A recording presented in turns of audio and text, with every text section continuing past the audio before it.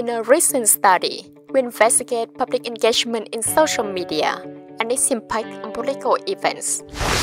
To be precise, we look at public opinions during the EU referendum in the United Kingdom and the US election. First, we explore how information related to these events were disseminated in Twitter's universe. In particular, we look for factors that affect user decisions of acquiring and spreading information. However, not all social media users are humans. In fact, social media is penetrated by social bots, the automated software that can mimic human behavior. The second part of our analysis aims to explore whether human opinions are affected by bots.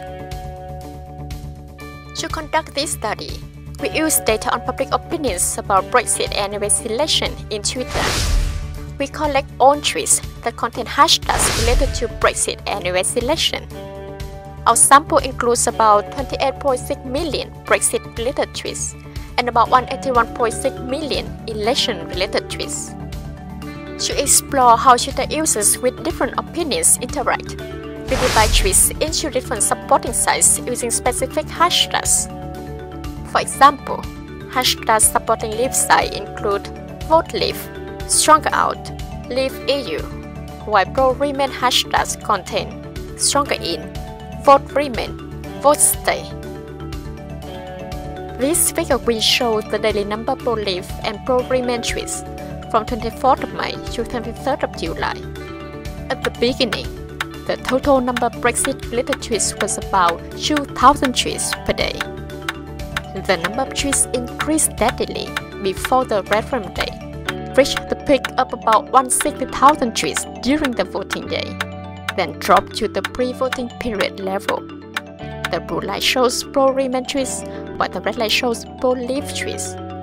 As you can see, the number of pro-Leave tweets indeed dominated the number of pro-Remain tweets. A similar approach is applied for election-related tweets. Pro-Trump tweets contain hashtags like American First, Vote Trump, Make America Great Again, while pro-Clinton hashtags include I'm with her, Clinton supporter, or pro-Clinton. During the pre-voting period, the number of pro-Trump tweets was substantially higher than the number of pro-Clinton tweets, with a difference of about 60,000 tweets per day. However, massive waves of pro-Clinton tweets came a few days before the election day, resulting in the domination of pro-Clinton messages during that period.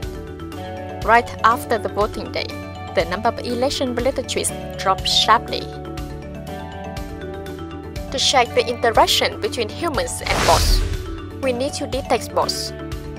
Following previous studies, we define bots based on several criteria such as abnormal tweeting time, suspicious number of tweets per day, high tweet volume relatively to the account age, and number of daily tweets with the same content.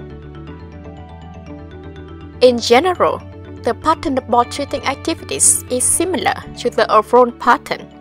Bots were more active in spreading pro-Leave tweets during Brexit. During the peak time, bots created about 6,000 pro-Leave tweets per day. Most of the time during the election, the number of pro-Trump tweets were higher than the number of pro-Clinton tweets. However, just a few days before the voting day, the number of pro-Clinton tweets jumped significantly, with a peak of nearly 21,000 tweets per day. Then we perform empirical analysis to find out how the tweeting activities of bots and humans reflect the information flows during Brexit and US election. We first find the strong engagement among all types of Twitter users in spreading news and information about these events. These figures will show the number of retweets created during the time from 10 to 120 minutes after the creation of the original tweets. Twitter users did retweet from others. The number of retweets were highest during the first 10 minutes, with an average of 4 retweets, then reduced over time. Our analysis shows that tweeting behavior of a user could be affected by other users. However, the degree of engagement among users depends on whether the same views are shared. For example, pro-Leave users tend to interact with other pro-Leave users, while pro-Remain users tend to interact with each other. Similar, the engagement is stronger either among pro-Trump users or among pro-Clinton users. Furthermore, there were interactions between humans and bots in diffusing information.